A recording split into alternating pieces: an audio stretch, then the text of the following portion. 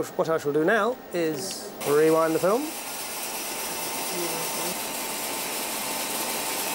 and then, all being well, we are ready to go for a tape, a recording. Now we sit back and think, what a wonderful piece of work, and doesn't it look good? Okay, let me just find my cues and start points. Flip a switch there. We have a device in the equipment bays which interfaces the telecine machine to the edit controller, and as far as the edit controller is concerned, the telecine machine appears and behaves like a Beta SP videotape recorder. So that's what the edit controller thinks it's controlling.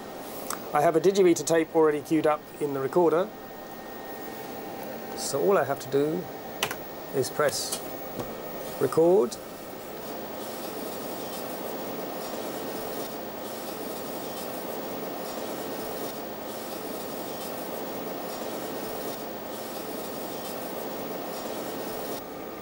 and here we go. It all runs up to make a frame accurate edit, and now we can sit back and luxuriate in the results. The object being to deliver on tape a complete unbroken recording of the film.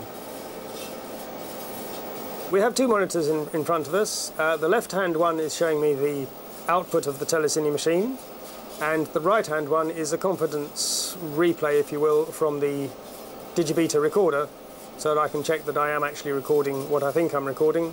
And the black and white monitor on top is the characters display from the video recorder.